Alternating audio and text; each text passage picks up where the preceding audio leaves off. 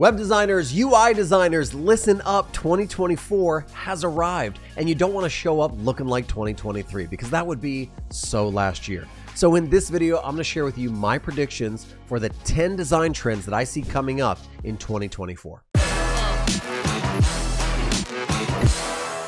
The first trend that has been very popular in 2023, it's going to continue into 2024, is the trend of dimensionality and layering. When I say dimensionality and layering, I mean layering elements on top of elements. It could be text on top of images. It could be images on top of text. It could be shapes on top of anything. It's just this scattered element scrapbook style that brings a lot of interest. And the reason that this dimensionality is so interesting is because it brings a little bit of life to your designs, and we're starting to get away from that desire of everything on the web and inside of your interface looking really, really flat. And so start getting used to this artistically placed scattered element dimensionality, because it's going to bring that life to your projects in 2024. The next trend that really popped off in 2023, it's going to continue growing, is the usage of 3D elements in every single thing that we do. Why? Because it offers these moments of cool interactivity, of storytelling, and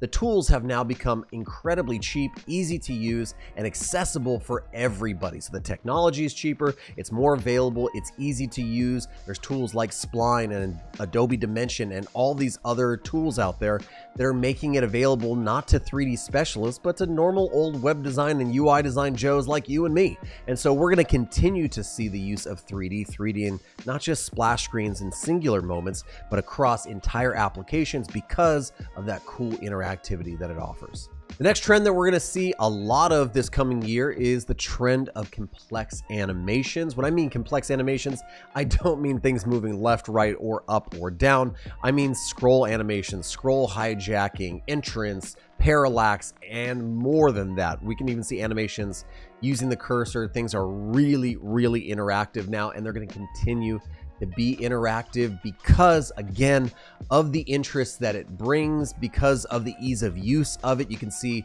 just elements moving everywhere. Just, it makes even the most serious website or interface just that much more fun. It just hits of dopamine. And I think one of the real kind of like reasons behind this trend is because of tools like GSAP and Rive that are making the ability to create all of these animations, again, very, very seamless, very, very easy to do, and very easy to integrate in any project that you're working on, whether it's a native app, web application, website, software, whatever it is. You can work these animations in. They're very low weight, they don't cost a whole lot, and they are really, really awesome. A trend that I am very excited about is the departure away from neutral, calm, kind of boring color palettes and the move into vibrant colors, vibrant gradients used pretty much everywhere. With the reintroduction or the acceptance of styles like brutalism, neo-brutalism, we're going to see really, really cool use of color that is just a lot more playful and a lot more fun. You're going to see gradients being mixed around with textures. The whole thing is going to feel fresh and fun. And I mean, from website to mobile application, we're going to see stuff like this everywhere. Why? Because, again, I think that 2024 is going to be the year of fun. It's going to be the departure from boring, serious, corporate stuff. And we're going to start moving into interactive, fun, colorful, and vibrant experiences on the web and in mobile devices. 2023 was the year where AI artwork really exploded, but it was a bit rough around the edges. And with the advancements of the tools in this last year, moving into 2024, we are going to see a huge explosion with AI artwork, AI imagery, again, because now it is way more possible to find assets and visual things that can help fit the needs of any project. So we're going to say goodbye to stock imagery, and we're going to say hello to really cool, customized, dialed in AI imagery. And again, some of my favorite tools to do that is going to be things like Midjourney. Pretty soon we're going to be able to prompt directly in the tool, no longer using things like Discord, Adobe Express, aka Adobe Firefly, and all of their AI technology and abilities is going to be amazing. And so get really, really used to prompting, increase that prompting skill of yours so you get the types of assets that you absolutely need for your projects. 2024 is also going to be the year where some of the trends that we've been playing with for the past few years that have been maybe optional, they've been fringe, or maybe they've been nice to haves, are all of a sudden going to become mandatory. And one of those mandatories is the trend of dark mode. It has arrived. It is a thing. It's no longer an afterthought or a nice to have. We have to really start committing to understanding how wonderful dark modes can be. A lot of these websites and mobile or native applications support both light and dark, and a lot of them even allow you to toggle back and forth between light and dark mode. If that wasn't enough, they also have to have some sort of automatic logic to them that knows, hey, if it's the daytime, give us the light mode. If it's nighttime, give us the dark mode, or just tune into whatever the native device's setting is. Dark mode is here and it's here to stay. So if you don't know how to use varying degrees of black and dark colors to brand them and tone them a little bit, you better get used to it, because this trend is a big one.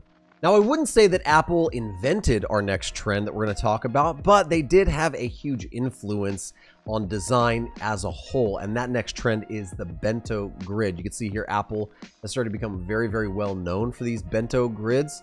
Microsoft did a lot of this as well in the Surface design back in the day, but they've really become popularized now. And the reason that Bento grids are so great is because they offer this sense of organization, uniformity. They feel really modern, where you can kind of encapsulate different elements, but the whole thing just works together. They're especially fun when they offer some interactivity like this. Bentos can be done for the web, for mobile devices, for native software. They're just a really fun, simple, and easy to use design style that is great for any project that you're working on. So definitely maybe keep this in your peripherals, because the Bento's coming for you. All right, listen up. A lot of you are not going to like what I'm about to say, but this next trend that's coming in 2024 is all of our faults, and that is the trend of morphism. Notice I didn't say skeuomorphism or new morphism or glass morphism. It's all of the above, and the reason it's making a return is because we are tired. We've overused the flat, modern, sleek design. We are now looking for textures, real-world applications, things that make it feel tangible. So if that's glass, fine. If that's shadow, fine. If that's texture, fine. But guess what?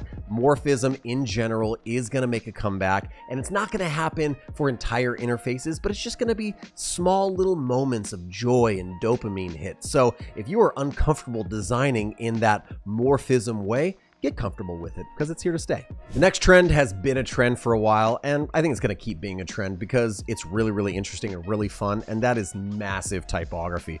Massive typography used on the web is going to be here to stay. Massive typography in web applications, interesting things done, offset, off-screen typography. It's going to be happening as well inside of mobile applications. This doesn't look as massive, but I promise you, in context of the screen real estate we're working with on mobile, a lot of this is way larger than it ever used to be. And again, because it's going to be the year of fun, of experimentation, of doing things that kind of bust out of the seams a little bit with a little bit more playfulness. So get ready to really amp up those type sizes in 2024.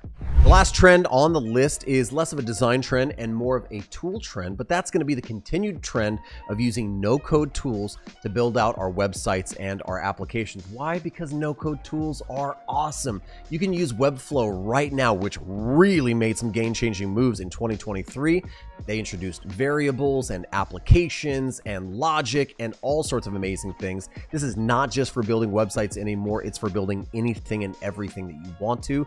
Framer made a huge splash in 2023 with their AI website creation. It's a tool that feels like Figma, makes responsive websites really, really fast, and a lot of those advanced features like CMS and all that kind of stuff has started to roll out, and it's pretty stinking good. And last on the list is Wix Studio. They are a platform that's allowing you as an agency, somebody who wants to do a lot of different client work with drag and drop interface. You don't know how to code anymore.